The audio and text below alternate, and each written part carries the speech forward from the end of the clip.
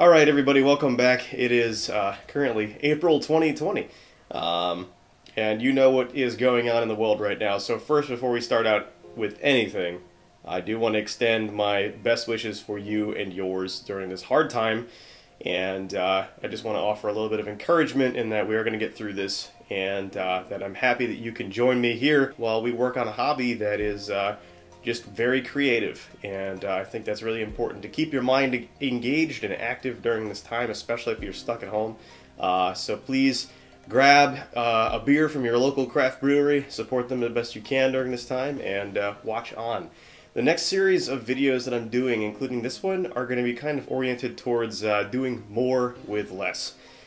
So I'm imagining many of us are in a situation right now that I'm in where the local homebrew shop is closed, and we don't really have the ability to go out and get ingredients whenever we want to brew some of these more extravagant beers. Northern Brewer is still open, by the way, so for those of you who get your ingredients online, as far as right now, April 5th, 2020, it's still open.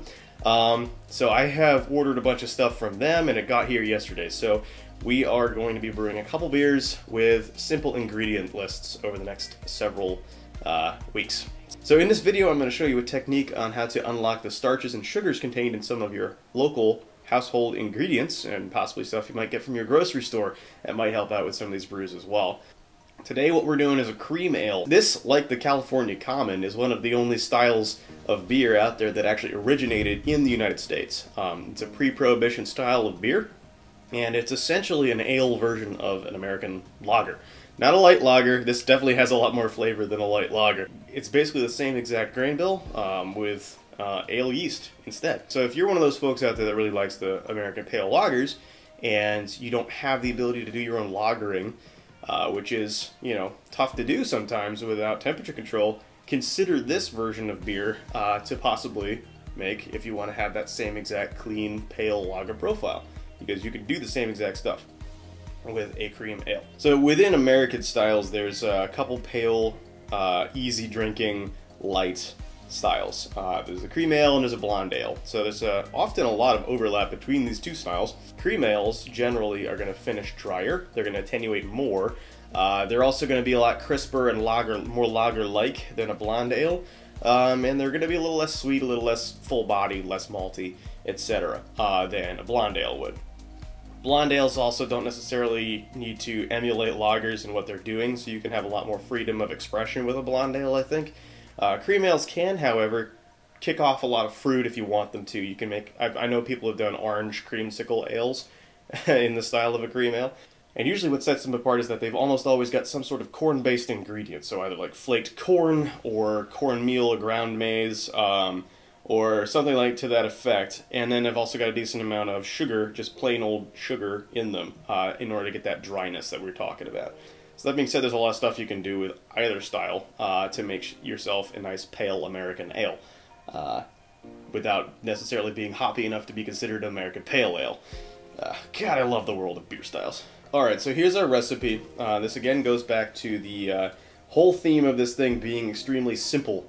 It is effectively a single malt, single hop beer. However, there are a couple unmalted adjuncts that I'm adding in, so it doesn't quite fit that bill. So we're starting out with 8.5 pounds of American pilsner malt, which is literally the only grain in this entire thing. We're adding half a pound of cornmeal. However, I will do a cereal mash in order to convert the sugars in the cornmeal and make sure that we actually can use what it has to offer. And then 1 pound of table sugar will be added towards the end of the boil in order to bump our ABV up to the 5.2, hopefully, range, and then bring our attenuation, hopefully, all the way down to like 1.005 for the final gravity. For hops, I'm literally using just a single ounce of Galena over the entire brew. Galena is an American high-alpha hop varietal, which is one of those quintessential American hops.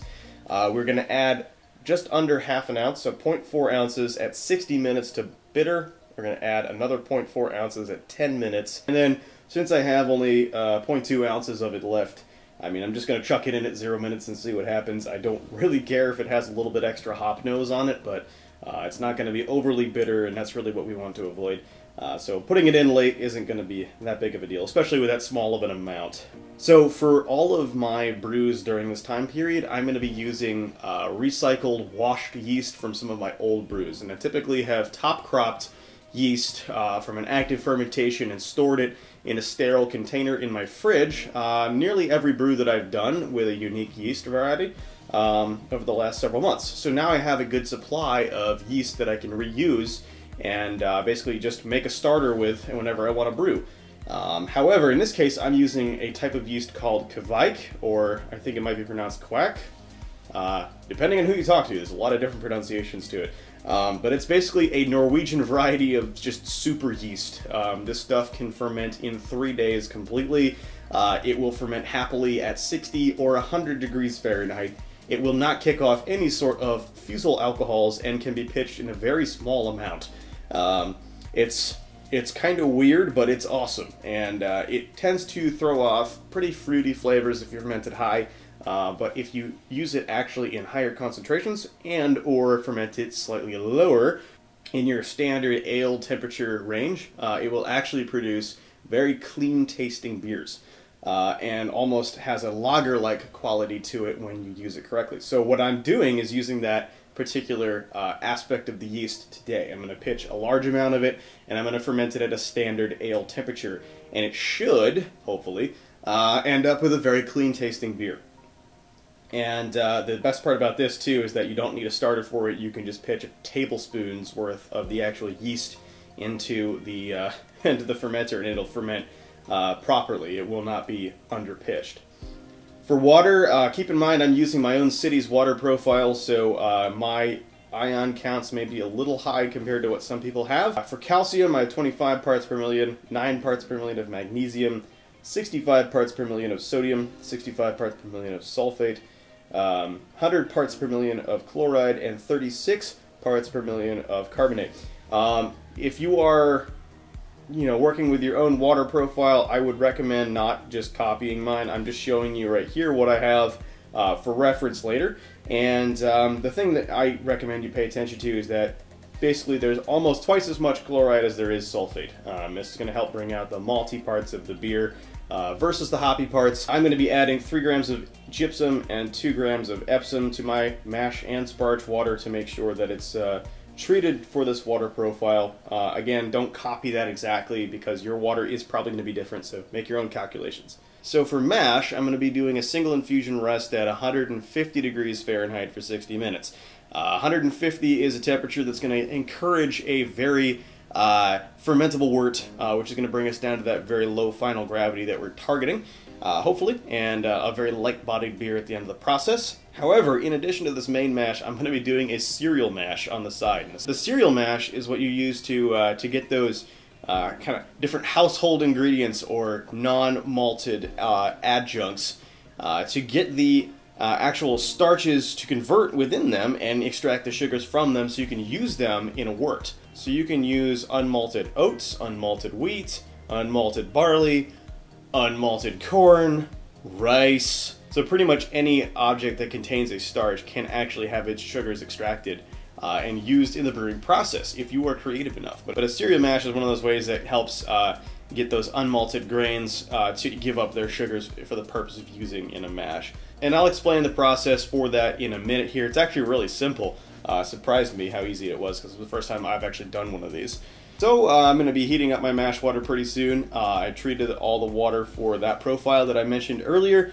And also I have added a Camden tablet to the whole thing. So that is basically going to remove chlorine compounds and chloramine compounds from the city water supply, which can introduce flavors to a beer that will pretty much ruin it. So it's always a good idea to toss that in if you're using city water. Alright, so it's getting time to start the cereal mash now. So what's actually going on is I'm heating up all of my mash and sparge water right now. And that's still kind of going, but the cereal mash is going to take a minute. So we're going to do that now. We're going to start that up, and then by the time the cereal mash is finished, it'll be ready to dough into the rest of the main mash. It's a real simple process, though. So what I've done here is actually weighed out a whole ½ pound of cornmeal, And by the way, I used a stone ground cornmeal, which is a little coarser than your standard store-bought cornmeal. If you can look for that stuff, it's gonna give you better results. You can also use grits, by the way, to achieve the same results. I didn't mention that during the recipe section. So I have that half pound of cornmeal here, and then I've also, on top of that, added some crushed malted barley. This is some Pilsner malt. This is about 2 ounces of that, which is about 25% of the total weight of cornmeal, which is 8 ounces. So you really want to keep a 20% ratio of malted barley to whatever starch you're using in the cereal mash. It's going to help use the enzymes in that barley to convert the rest of the sugars in this mash. Okay, so now what we're going to do is add this directly in. So this is actually not on heat, so I'm just going to put this in this little pot right here. So that gives you surface to work with. Yeah, just stir it up a little bit there. So what we're going to do now is actually take some of the water from my mash tun that's been heating, and we're going to add that into the cereal mash. Not a lot, you know, just a little bit at a time. We're gonna get that all stirred up, and you're essentially doughing in with whatever grain you're trying to work with here. All right, so once that's all distributed, we're just gonna stick a thermometer in here, and we're gonna turn on kind of a medium heat and attempt to get this thing up to saccharification temperature range, which is going to depend on what kind of grain you're using. So with corn, which is also known as maize in some cases, the saccharification temperature we're shooting for is actually 158 degrees. So we're going to let this sit here for a little while and heat itself up to that temperature range. Okay, so as you can see, the temperature of the cereal mash has reached about 160. It's falling back down to 158. I overshot it just a little bit. It's easier to actually add the appropriate temperature of water to the mash and then stir it up to let it hit the sack rest, just like you would for a normal mash. But I was kind of rushing, which is why we're at where we are. But either way, we've hit the rest point now, so I'm actually just gonna cover this up and let it sit for about 15 minutes at this temperature. All right, we're gonna get ready to mash in now. Since I had my malt ordered in bulk and not actually weighed out beforehand, I had to weigh it out myself this time. Which is different, so I'm going to be adding it from a bowl instead of from the bag. So just a slight change of process there.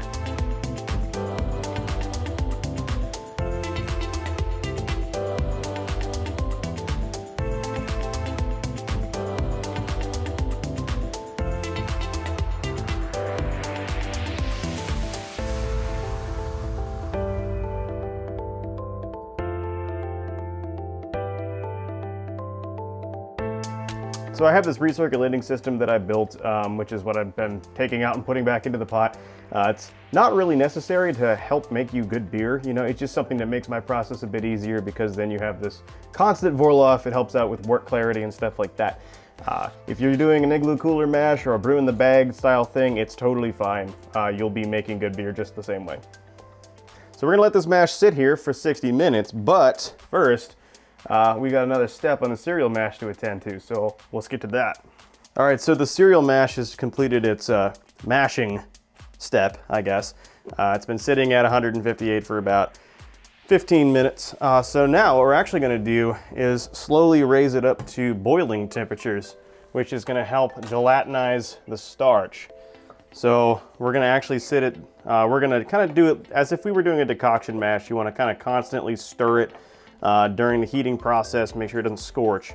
But you want to bring it up to boiling and hold it for about 30 minutes at boiling to fully gelatinize all of that starch. And then at that point, all we do is add it back into the main mash. Okay, so it has now been about half an hour and the cereal mash is done. I boiled it and it's now really like gelatinized and gummy and gooey, kind of like an oatmeal type consistency, which makes sense because you're basically doing the same thing as you would if you were cooking oatmeal, except I'm using cornmeal. So now anyway, we're just gonna go ahead and chuck this right into the mash and it's gonna get distributed and recirculated through the whole thing. It is gonna raise the temperature of the mash just a little bit, so if you don't have a recirculating system, you can cool it down beforehand, or you can just add some cold water or something, or you know, you can always do a little more advanced mash step to, you know, to bring it in at the beginning of your mash if you wish. But right now, I'm just gonna make sure we get all of that starch off of the pot too. And now it goes into the mash where it can be converted by enzymes in the mash into sugars. So at this point, we'll wait for another 30 minutes and then we'll finish our mash and get ready to start the boil. And also here is our pH measurement. I do use strips right now, kind of gets me in the right ballpark. It looks like it's about right, just over 5, just under 5.5. Ideally you want it to be 5.2. All right, so now the mash has been completed and we're gonna start collecting all the wort we have. All right, so the first thing I'm gonna do is pump all the liquid from this mash tun into this kettle here. That'll be our first runnings. And then I'm gonna use some 170 degree sparge water I've got going over here on the side. We'll rinse off the grain with that. We'll let it sit for another 15 minutes or so. And then we'll pump whatever comes out of that into this kettle again for our second runnings. And then we'll pump that all back into the main kettle here, which is gonna become the boil kettle once I remove this bag and all the hardware.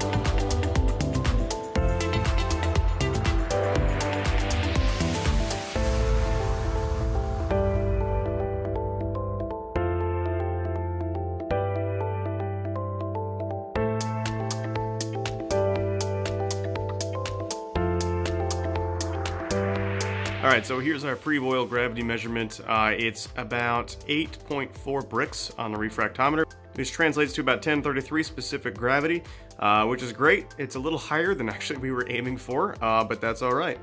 All right, so as you can see, the boil has officially begun. So we're gonna start by adding our first hop addition for 60 minutes. That's the 0.4 ounces of Galena hops. And they're going in right now. And that is the only thing we're adding for most of the boil. Okay, so it's now 10 minutes from the end of the boil, so we're gonna add our 10-minute hop addition here, which is another 0.4 ounces of Galena. And then I'm also gonna add this, which is a crumbled up mixture of a Whirlfloc tablet, as well as some yeast nutrient, which is always a good thing to add to your beers, no matter how robust the yeast.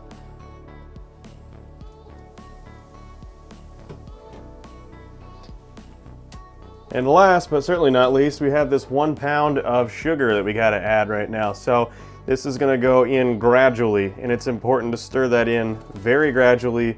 Otherwise, you're gonna end up with some scorching issues, which is not something you really want. So just a little bit at a time to let it dissolve without becoming a giant lump of caramel at the bottom. All right, so the other thing I'm gonna do at 10 minutes is set this up. This is my plate chiller. Ideally, you wanna run boiling wort through this for about 10 minutes or so, just to guarantee that the inside is sanitized, all the germs have been killed off, assuming, of course, that it's clean when you start.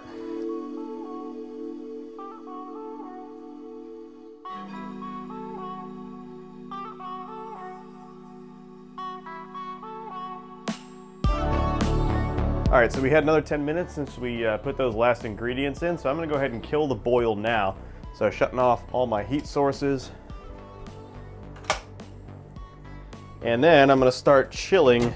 Now, what we do is, I don't know if it's gonna show up on screen or not, but there is a dial thermometer that is hooked up to the output of the plate chiller, and that is rapidly going down to, well, chilling temperatures. It's gonna hover around 60 to 80 degrees, somewhere in that range for a while, until we dial in the flow rate going through the chiller. All right, so now I'm gonna talk about yeast and fermentation really quickly. This right here is a sanitary container that's contained a lot of Hornindal kviek yeast that I harvested off of my last brew with the kviek a couple months ago. It's been sitting in my fridge ever since, and it smells fine, so there is no issue here. So basically all we're gonna do to pitch this is take a sanitized spoon and scoop off this healthy yeast here at the bottom, which is the white colored stuff, and chuck that right into the beer. It should be fine the way it is. And then of course what I can do during this brew is actually get rid of whatever's left over and top crop another generation of healthy fresh yeast, just to be sure that it's young and, you know, viable. So this stuff, however, is just absolutely bulletproof. It's also pretty awesome that it will ferment at nearly any temperature range. So now I'm choosing to ferment this around the standard ale temperature range, which is 65 to 68 Fahrenheit. However, this yeast, as I said at the beginning of the video, can handle temperatures from 60 all the way up to even 100 degrees Fahrenheit without having problems. It's a very fast fermenter, it's a clean fermenter, and it's an aggressive fermenter, so it will do its job very well and very quickly. I could just let this thing only go down to 80 or 100 degrees and still pitch it, but I'm still going to choose to brew this as if it was any other normal ale. And I'm looking for that targeted clean profile that a kviek yeast can deliver when treated like any other yeast. All right, so the temperature of the output is down to about 65 degrees Fahrenheit, which is plenty cold. So we're gonna go ahead and transfer over to the fermenter now. Now typically I'm gonna aerate by just splashing the wort aggressively into the fermenter. It's just about the best way to do it if you don't have an oxygen wand and you don't want to shake the fermenter aggressively. But you really just, you know, you want to give it a decent amount of oxygen here. Now, as far as fermentation goes, it should be done within a week.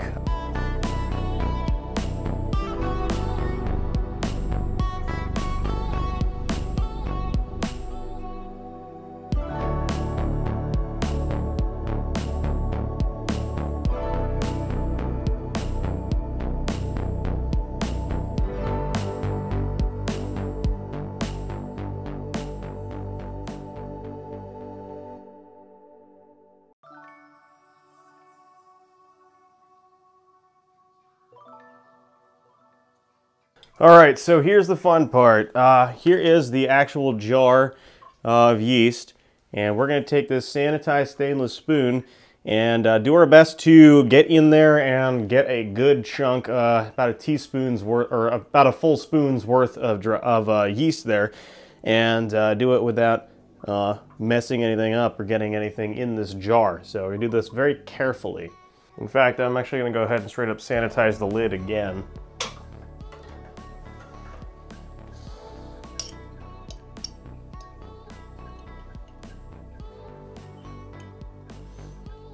There it is. And in she goes. That's all you have to pitch. Okay, so here is our original gravity. Looks like it's about 12.3 bricks, which translates to 1049 OG, which is actually 1 point only higher than our target, so that's awesome.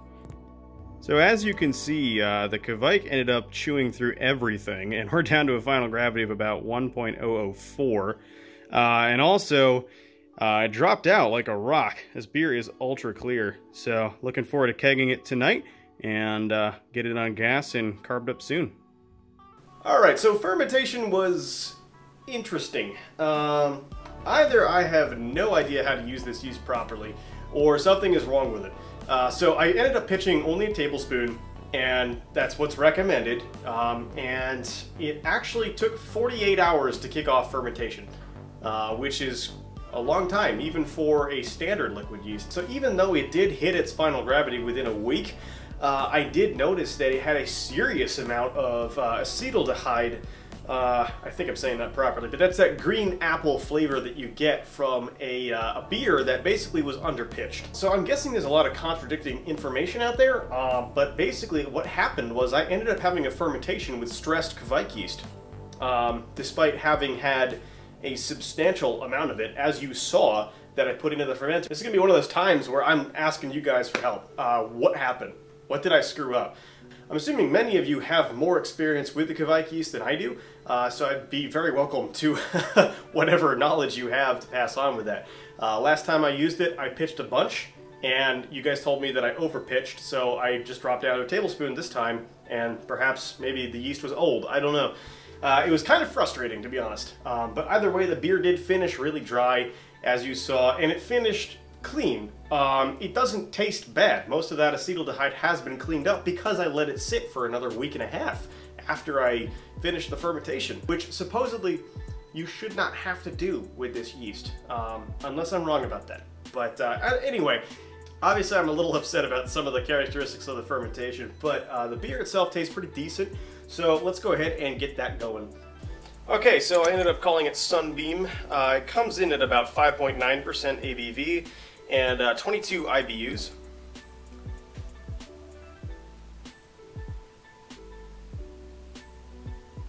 And yes, I'm pouring this very slowly because it's actually very heavily carbonated.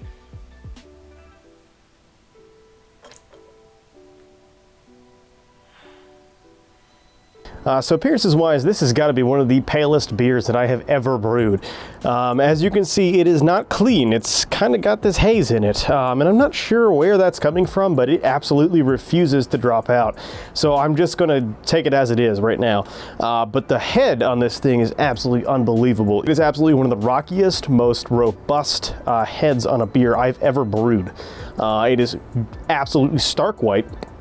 Very, very fine and compact, tight bubbles, and it sticks around for a while, and which is awesome, especially for force carbonating this beer. So I'm pretty happy with the way that that looks, outside of the obvious lack of clarity. But having a nice, really pale beer is pretty awesome. So now, a couple minutes after pouring, the head has, the fluffiness of the head has gone away, but it's just still got some lacing on it, and it's remaining on the surface for a while.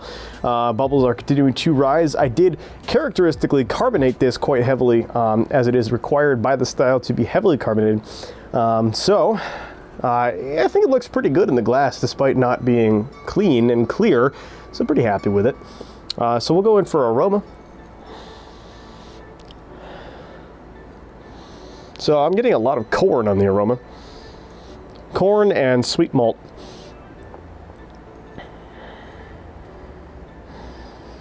A little tiny hint of fruitiness, kind of like a grapefruit, perhaps. And going in for mouthfeel now.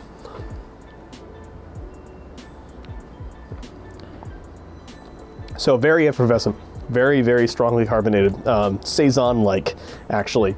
And in terms of having a very dry beer in conjunction with a very highly carbonated beer, this thing does feel like a Saison in the mouth. It's like almost not there.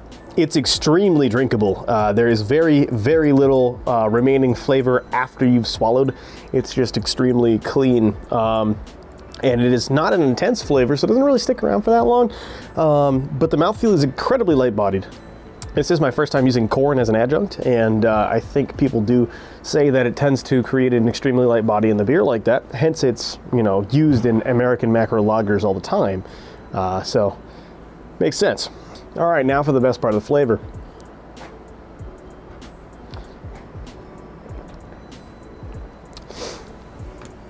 It's an extremely delicate beer. So at first, you kind of get some of the same corn, barley notes that you get, well, when you're drinking an American light lager.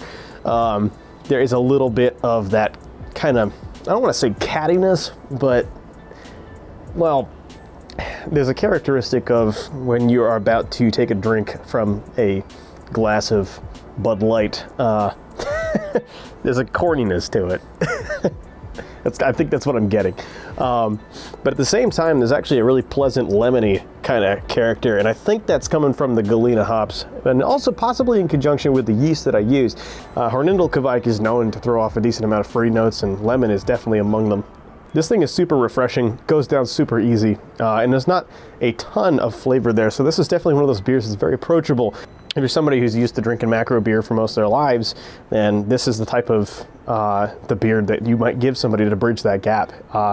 It definitely does not have a ton of flavor, but it's also definitely not like a watery piece of crap like most of those macro lagers are.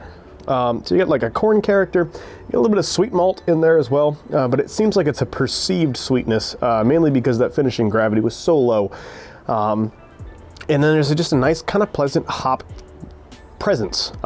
It's not bitter, it's not any sort of hop character other than just having at least a little bit of a fruity note. I think having that extra little bit I threw in at the end definitely made a contribution to the flavor in terms of bringing out that extra fruitiness. Was it necessary? Definitely not. But it adds some character to the beer that I do like. It's just, yeah, I wish this would clean itself up. So as far as the kviek yeast lending itself to a clean character, I don't know how well that did. This haze, I'm not sure what it's from. It's not chill haze. I haven't had chill haze in my beers in a very long time, ever since I started using that plate chiller. But it's just got this kind of, it's incredibly fine haze. I mean, it could be yeast haze, but I hit it with gelatin. So gelatin typically will clean out yeast haze in a matter of hours. It's not a hop polyphenol because I didn't dry hop this. And it's not I don't think it's a protein haze because corn doesn't really have protein in it. It's mostly sugar. I'm not sure what it is, but if you guys know, let me know. Drop it in the comments section. Let me know. I'll read it. I'm really curious and kind of frustrated. As far as getting down to the actual desired final gravity, kviek did an absolutely fantastic job. You know, 1.004. It's lower than I calculated I was going to actually hit. So that's great. I mean, it chewed through it well. It just took a while. Earlier, there was kind of that kviek character to the beer when it was younger. In conjunction with the amount of green apple flavor I was getting, I was not very optimistic, but given enough time to age it, it kind of has taken a background note now. You still get kind of a little bit of that melony lemongrass kind of character that kviek will lend to a beer, but that's about the extent of it. And to be honest, like, I can't tell if the lemon character is from the yeast or from the galena. I think it's from the galena. And it's not bad in this beer. It really isn't. It's extremely refreshing to have on a spring day like this. I mean, it's 65 degrees outside. I'm sitting on my porch. I'm enjoying this time. I would say it's not necessarily a lawnmower beer because it's 5.9%, but it sure feels like one. But like I said earlier, definitely one that you can give to your macro lager loving friends and they'll love it. And if you are one of those people that likes those macro lagers yourself, no shame to you whatsoever. This is a type of beer you can brew at home with ale yeast and not have to go through the extremely intensive process of creating something like a Budweiser. If you've ever actually looked into the Budweiser brewing process, it's extremely complicated and it's actually very advanced. So at the end of the day, I'm probably going to give this like a 6.5 out of 10. Just not my favorite beer style, you know. I don't really like the light flavored beers. I prefer my beer to be full of flavor. I'm also docking it points because it just is hazy. I don't want it to be hazy. It needs to be clear, clean, and bright, and it's not. So I'm definitely upset about that. And I just wish it didn't have as much of that fruitiness. I think it had a little bit more of that corn flavor, that sweetness in the background, a little bit less of the fruitiness. It would be better. I'd say moving forward, maybe nix the 10-minute, maybe even the 0-minute hop additions and just stick with that single bittering addition up front. I definitely recommend taking every step you can to clarify it as a beer. I mean, it tastes and feels as clean as a normal lager does, but it just doesn't look the part.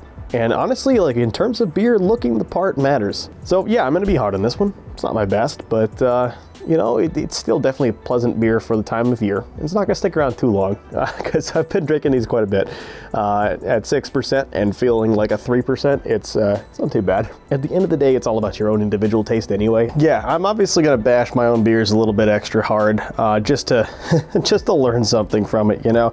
But I definitely encourage you guys to go try this on your own if you can. If you like the video and you like watching this type of thing on a regular basis, please hit the like and subscribe buttons. Both of those things really do help me out a lot. It makes my channel a lot more visible to YouTube, and I appreciate it all. I do read every single comment that I get, so if you want to drop something down there about kviek yeast or just the brew day in general, or just anything talking about home brewing, I will gladly get back to you when I can. And if you want more frequent updates about what's going on in my brewing life, I have an Instagram. It's @theapartmentbrewer on Instagram, and there I tend to post every couple days about what's going on in the world of my brewing. And you'll see things which will probably make their way to the YouTube channel within a couple weeks on the Instagram. You'll just be updated in real time. And last but not least, in the description box down below, you'll see a complete recipe for this beer if you wish to brew it yourself the way I did. And you'll also see a compiled list of all the equipment that I use to brew beer with now, along with some links to Amazon where you can purchase it for yourself if you wish to. Just be advised that if you do click on one of those links and actually buy something, I earn a very small commission, but it's at no additional cost to you. And it's a great way to support this channel if you're interested in buying some brewing equipment. So anyway, thanks for watching all the way to the end. I'm going to go ahead and finish off the rest of this beer, and I will catch you in the next one. So cheers, guys.